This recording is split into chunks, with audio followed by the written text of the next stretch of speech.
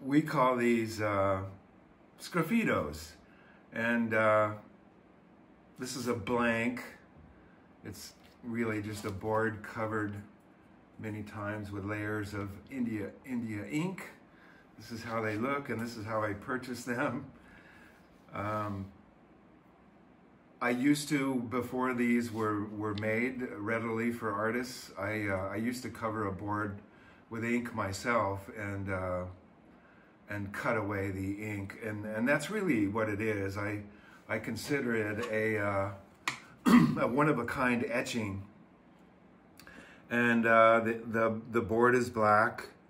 I just take a sharp instrument. My favorite is just a simple X-Acto knife, and I cut away the darks. I work creating light, really. You can do extreme detail, which is what I like. And I love etching techniques,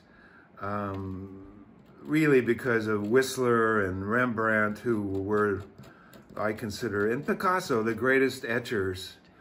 But these are even more special because you're not making an addition. I'm not carving into a copper plate.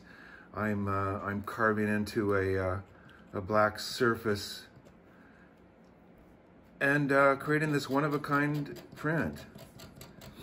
Not even a print, an original. It's not a print, it's an original. And this is another one that's further along. You just cut away the light. The color is done with washes, really thin washes of acrylic paint, which is quite permanent. And then I put a coat of varnish over each one to protect it for eons and protect it from UV.